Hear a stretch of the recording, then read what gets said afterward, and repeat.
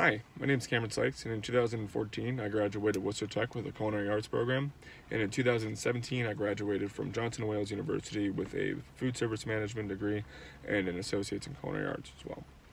And I'm here today to talk about what the culinary industry means to me and how it's affected my life. I love the culinary industry. It's the only industry that I think I would ever like to work in. Working with food genuinely gives me life and gives me happiness internally to my soul. It really comes down to that. And that can come from cooking for other people at your home, cooking for yourself at your home, cooking for friends, family. Specifically, I like to work in restaurants that have a lot of soul and a lot of character. And what I mean by that is you can really see the chef's voice through the food, and that's what keeps me energized and it keeps me going back to work every day with a healthy and positive mentality behind it.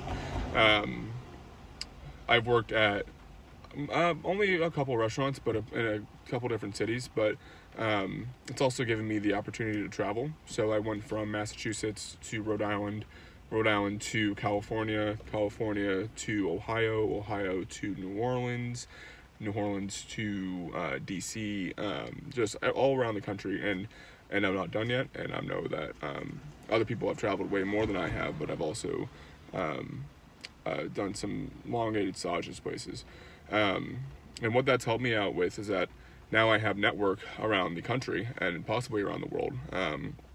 So wherever I'd like to end up cooking, I know that I can always reach out to people and they can say, you know, we know people from your last job or your first job or wherever that might be. So the industry has really gotten me a chance to travel a lot, and I really do love traveling.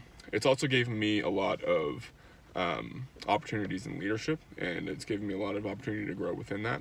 In college, I was running a program called the Club of Culinary Excellence.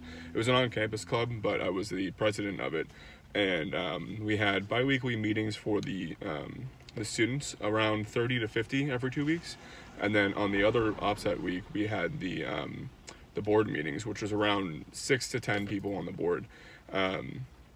And that experience really helped me grow as a sous chef because it showed me how to teach people, it showed me how to work with people, and it showed me how not everyone learns the same way. And it also got me, again, back to networking, a lot of different contacts in the Providence area. And I use those same skills as my last job as a junior sous chef, and I use some of those same skills right there, just all the way through. And yeah, so it's done a lot for me. I know that I can do a lot more for other people. I know that I'm not done with the industry, and I know that it's a tough time right now,